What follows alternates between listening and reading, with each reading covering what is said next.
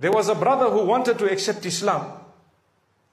So he said, can I accept Islam? They said yes. He accepted Islam. They told him, you need to cut. You need to cut what? You need to cut what?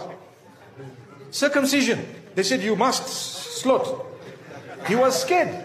He said, no, I can't. They said, no, you have to. We put you. You come. We need to. You must. So the brother says, hey, that's rough. I can't do it. I'm an old man. What's going to happen? He was scared. You know how scared they get? That is his pride. They want to chop it. So he said, no, it's very hard. They said, no, you have to, we will take you by force. He said, no, then I want to leave Islam. They said, if you leave, we will chop your head. Never mind that.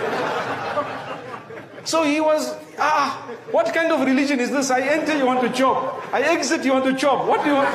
What is it? That shows people are confused.